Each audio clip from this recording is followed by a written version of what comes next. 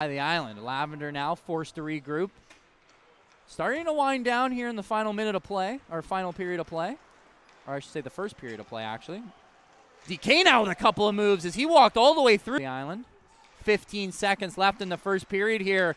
So far a 0-0 hockey game. Maybe not as high-flying as we thought it was going to be. Lavender sends this one in deep.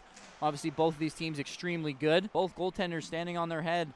Obviously, Caden Clegg did a great job of keeping the Warriors in that first period. Killed 1.5 penalties so far as we still have 30 seconds left of this wild power play. DK now sends this one over to Lavender, shoots.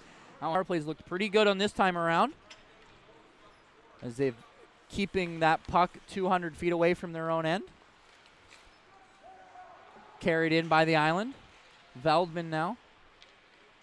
This one goes all the way up to Lavender. DK sends this one back. After that one, beat onto it by Angelis. He looks to clear it, but it's held in there at the left point